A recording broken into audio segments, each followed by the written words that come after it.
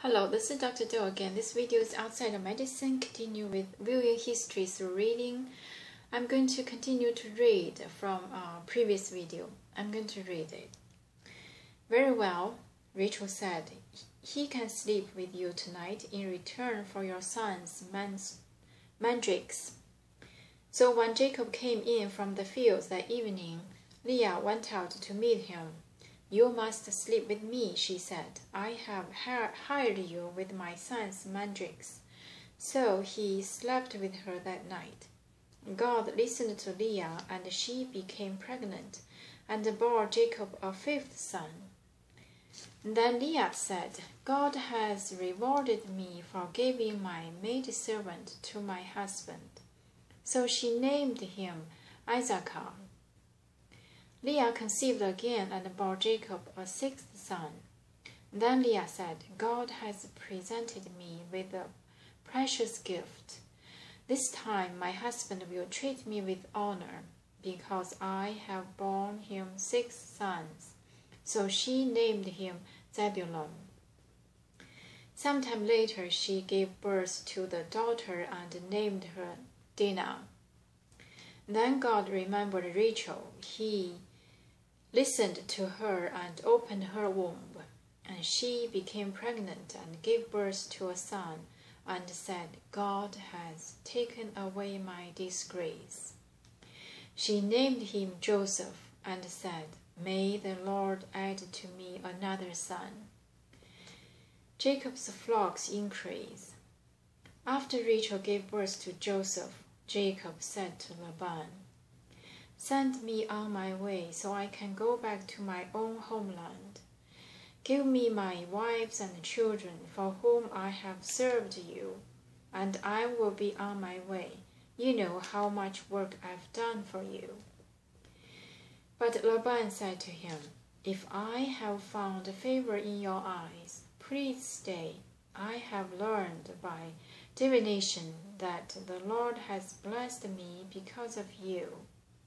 He added, Name your wages and I will pay them. Jacob said to him, You know how I have worked for you and how your livestock has fared under my care. The little you had before I came has increased greatly, and the Lord has blessed you wherever I have been. But now, when may I do something for my own household? What shall I give you? He asked. Don't give me anything, Jacob replied. But if you will do this one thing for me, I will go on tending your flocks and watching over them. Let me go through all your flocks today and remove from them every speckled or spotted sheep, every dark-colored lamb, and every spotted or speckled goat. They will be my wages, and my honesty will testify for me in the future. Whenever you check on the wages you have paid me, any goat in my possession that is not speckled or spotted, or any lamb that is not dark-colored, will be considered stolen. Agreed, said Laban. Let it be as you have said. That same day he removed all the male goats that were streaked or spotted, and all the speckled or spotted female goats, all that had white on them, and all the dark-colored lambs, and he placed them in the care of his sons. Then he put a 3-day journey between himself and Jacob, while Jacob continued to tend the rest of the Laban's flocks. Jacob, however, took fresh-cut branches from poplar, almond, and plane trees and made white stripes on them by peeling the bark and exposing the white inner wood of the branches. Then he placed the peeled branches in all the watering troughs, so that they would be directly in front of the flocks when they came to drink. When the flocks were in the heat and came to drink, they mated in front of the branches, and they bore young that were streaked or speckled or spotted. Jacob set apart the young of the flock by themselves, but made the rest face the streaked and dark-colored animals that belonged to Laban.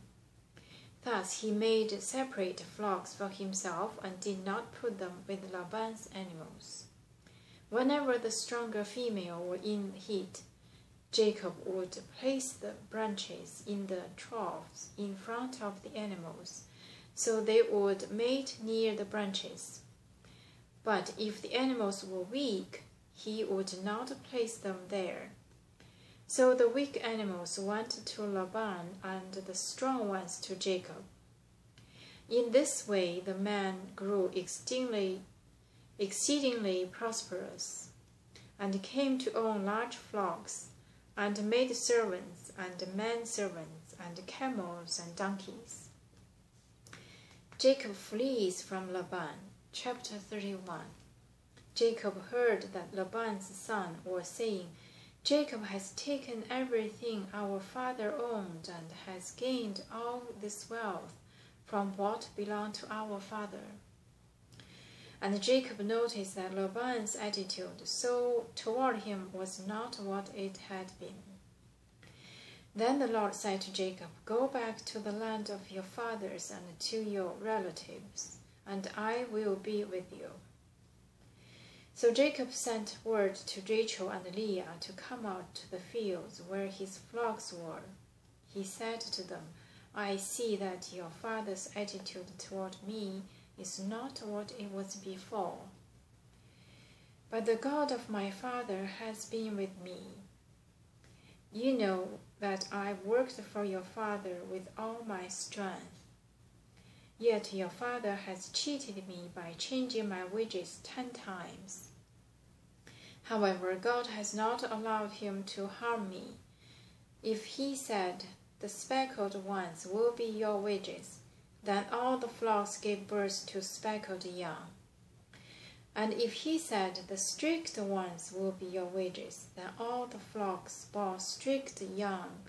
So God has taken away your father's livestock and has given them to me.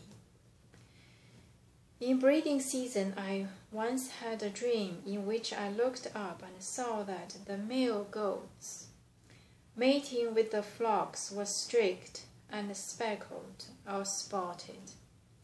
The angel of God said to me in the dream, 'Jacob.' I answered, 'Here I am.' And he said, 'Look up and see that all the male goats mating with the flocks are streaked, speckled or spotted, for I have seen all that Laban has been doing to you. I am the God of Bethel, where you anointed a pillar and where you made a vow to me. Now leave this land at once and go back to your native land.'" So I'm going to stop here and continue next time. Thank you for watching.